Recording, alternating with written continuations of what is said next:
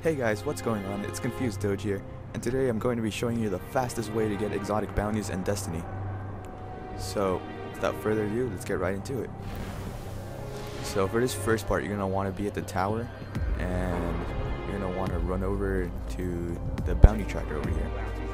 And once you're there, go ahead and talk to him and buy or just get any bounty you want, the most possible that fit in your inventory. So also get the easiest ones that you believe are the easiest to do. So in my opinion, the easiest to do are the Vanguard ones, which is why I buy them all here. And after you're finished with that, go ahead and finish the most easiest ones that are in your inventory, the easiest bounties, and finish at the very least 5. And so once you're done with that, the very least 5 bounties, go ahead and go back to the tower, talk to the bounty tracker again, and redeem them all at once. So in order for this method to work, it has to be at the very least 5 or above.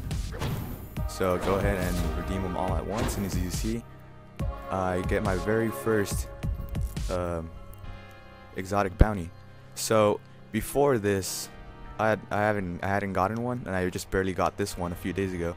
So this method actually works, because before I would do daily bounties every single day since day 1, and I hadn't gotten any until I found out about this method and my friend told me about it, and I thought he was just playing around, and I tried it out and it worked. So I wanted to get this out there. So don't forget to click that like button and subscribe to my YouTube channel. Thanks for watching.